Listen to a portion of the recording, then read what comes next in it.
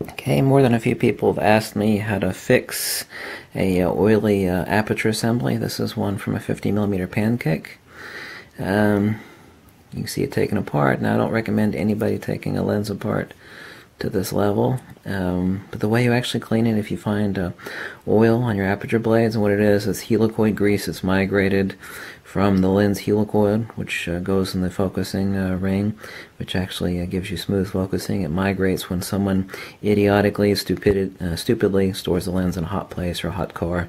It'll migrate here, and that'll cause retardation and exposure issues of the aperture opening and closing at correct speeds.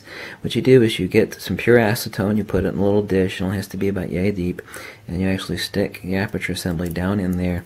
You flick this back and forth about 20 times. You actually raise it and lower it while you're flicking it like this, and what that does is it'll actually take all the grease away.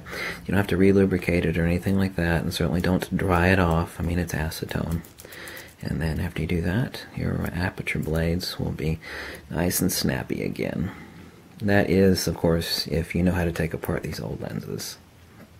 Or if the lens is so far gone that you're willing to risk it. But be warned, I don't recommend anybody taking the lenses apart, because even the older AI and AS lenses are very deceptively simple. They're like, oh, it's only got about 30 parts in there, and 12 screws, you know, it can't be that hard. Well, it's like a jigsaw puzzle getting it back together.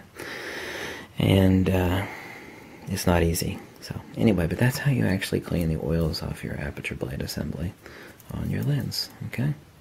Thanks for watching. Catch you later. Bye.